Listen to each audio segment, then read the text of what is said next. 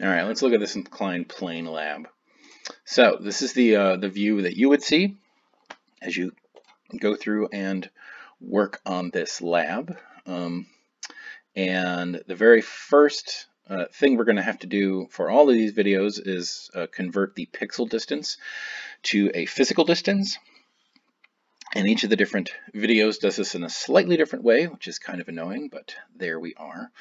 For example, here we're told the frame rate, number of frames per second, is going to be shown below, and the physical width of the video is 87.5 centimeters. So that means from this very left edge, and let me make this a little bit smaller so we can navigate this a little easier, over to the right edge is going to be 87.5 centimeters. And so our first data points are going to be just setting down a set of pixels there, setting down a data point so we can determine that distance. So let me scroll back over to the left.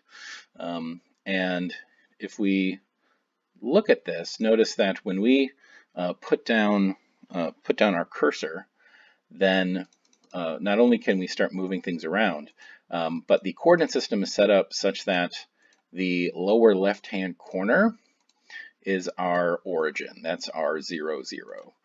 So in fact, I can sort of set the cursor down here in the corner, and so my x value is 0, and that's going to represent the left edge.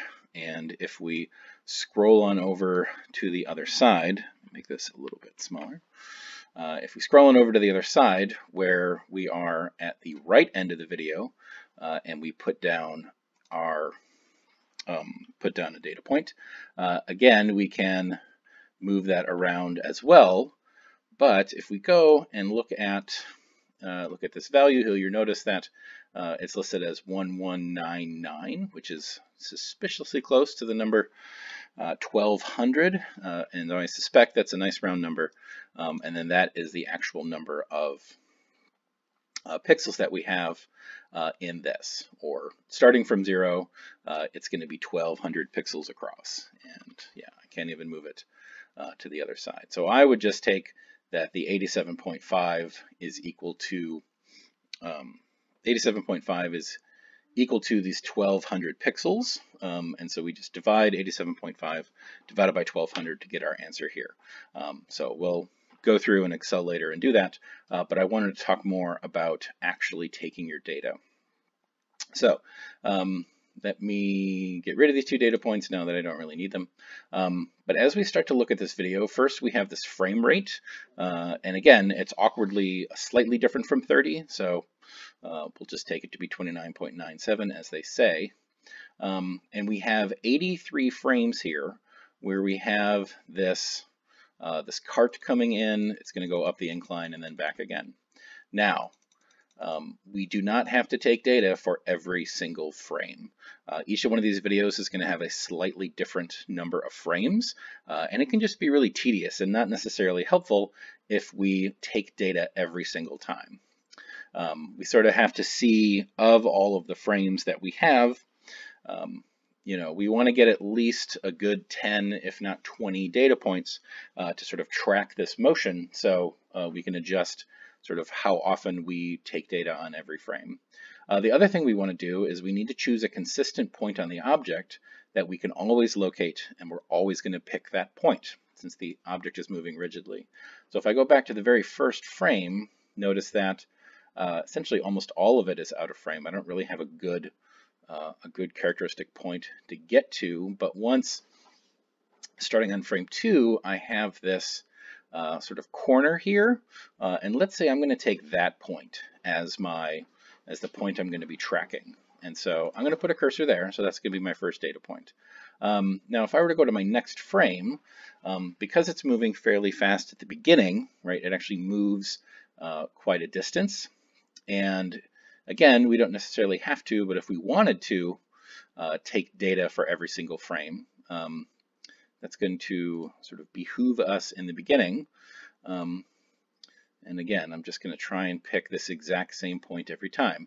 Now, because it's blurry, we're not going to be able to sort of exactly pinpoint it every time.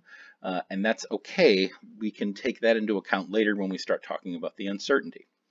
Notice the other thing is that as I start taking these data points, it leaves the previous data points behind. If that starts to get cluttered, we can always go hide previous, just because that can get in the way.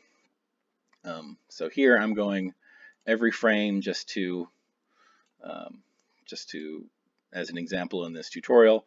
If we have 83 frames, if we went every 5 frames instead, then that would give us what, about 16 data points.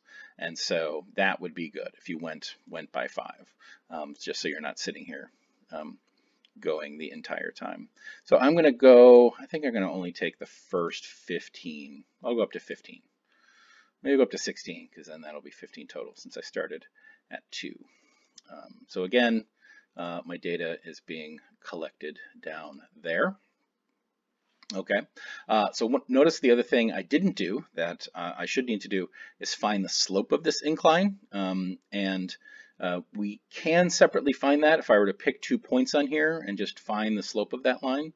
However, since this object is moving along the incline, we in fact already have enough data to compute the slope. We can get that just from our values of x and y. So now what I'm going to do is I'm going to select all of this data and Control C to copy it, and then I'm going to scoot over to Excel.